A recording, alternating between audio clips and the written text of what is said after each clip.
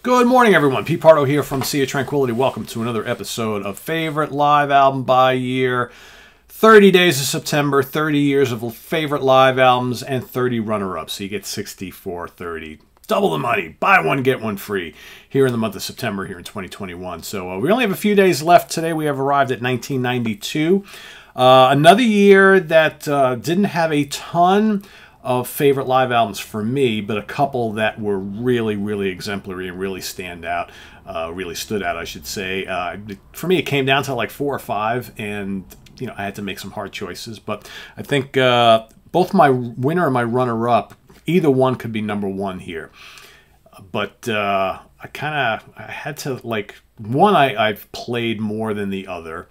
One of them is, to me, I think the quintessential live album by the band, or, perhaps.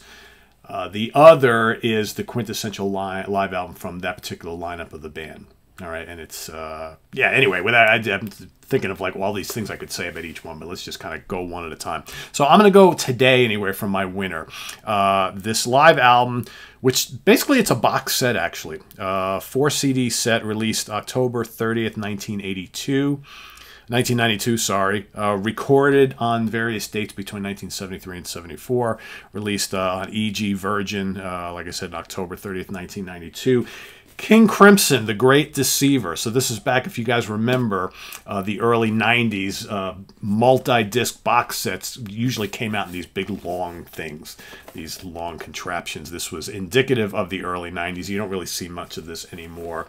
And, nowadays, I kind of cringe at these a little bit because they don't really fit on shelves, and it's like relegated to my closet. I got a whole bunch of these, and really, when it came out, I was, of course, all into this. This, of course, is the Fripp, Wetton, Bruford, Cross lineup of the band.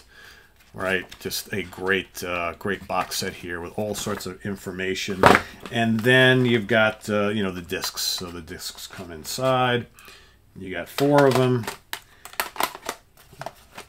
all recorded at different places. Probably some of the best live Crimson, if not the definitive live Crimson of this particular era of the band, and so much stuff here. Let's see how much information I can get for you here.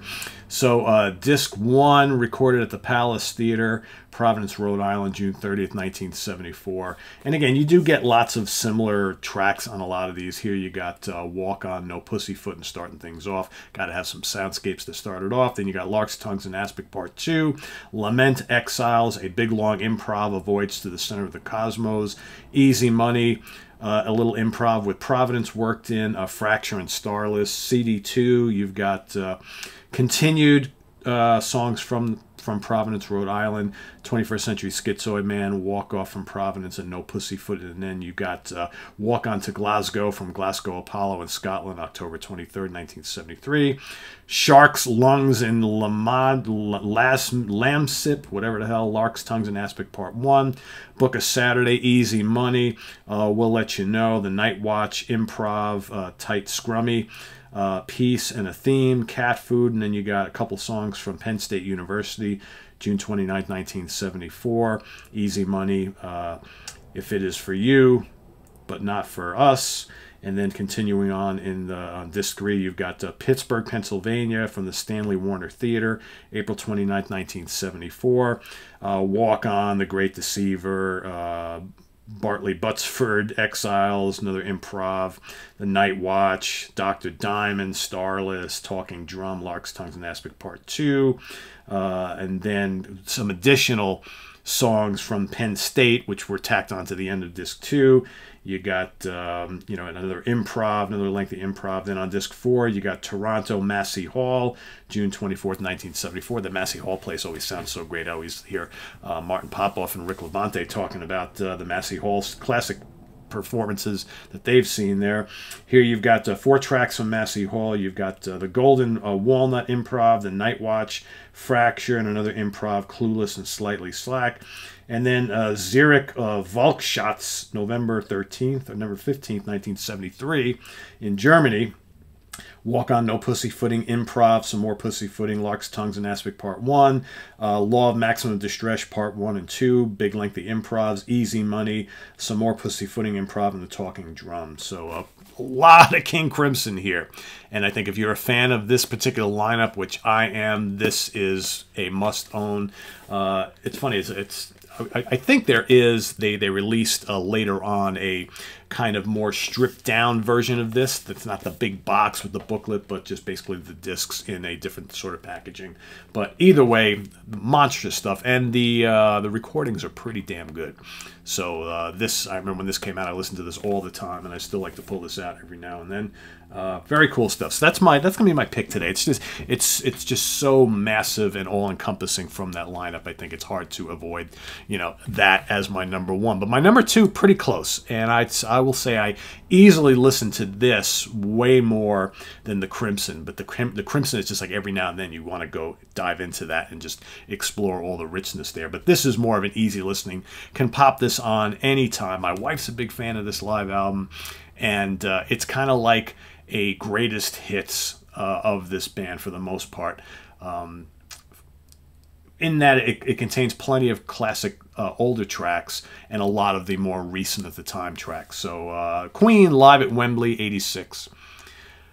You know, of course, this is the kind of big return for Queen back to the big stage.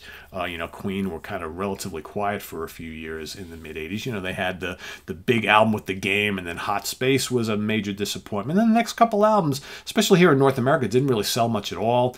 No real hit singles here. Did better over in the UK, but this was a big return from Queen. This is, you know, of course, about a year after the Live Aid thing, and the Triumphant Heroes are back on the big stage. Released on May 26, 1992, recorded July 12th, 1986. So it was just really great to see this in a album format, and of course there's also the concert video as well of that classic concert from, you know, six years it took us to see this. And of course, you know, here you got One Vision, Tie Your Mother Down in the Lap of the Gods, Seven Seas Awry, Tear It Up, A Kind of Magic, Under Pressure, another one, Bites the Dust, Who Wants to Live Forever, I Want to Break Free, Brighton Rock solo, Now I'm Here. That's disc one. So again, a lot of the old, a lot of the new of Queen. You know, not a ton of stuff from the really early albums, unfortunately. But, you know, this is 1986, so they're obviously Queen morphing a bit over the years. Disc two, you got Love of My Life, Is This the World We Created? And then a little, you know, kind of 50s medley of tracks here. You're So Square, Baby I Don't Care, Hello Mary Lou, Tutti Frutti, Give Me Some Love, and then they move into Bohemian Rhapsody.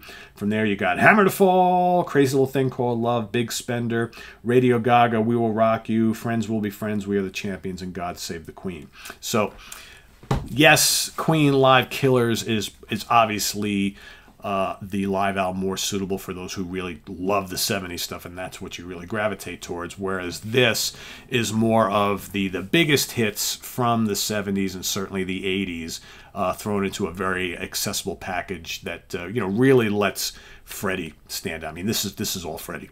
If you want to experience the greatness of Freddie Mercury as a live performer and entertainer and frontman, a bona fide rock star, this is all Freddie. That's the reason why this is such a go-to for maybe not the hardcore Queen fans, right? Like, I'll use my wife as an example. So she enjoys Queen quite a bit, but likes all the more popular songs, loves the more popular songs. So for her, like anytime, like perfect example, we're sitting out by the pool in the summer and we're trying to figure out music that we both could listen to and enjoy together out by the pool, because we don't really listen to the same kind of music.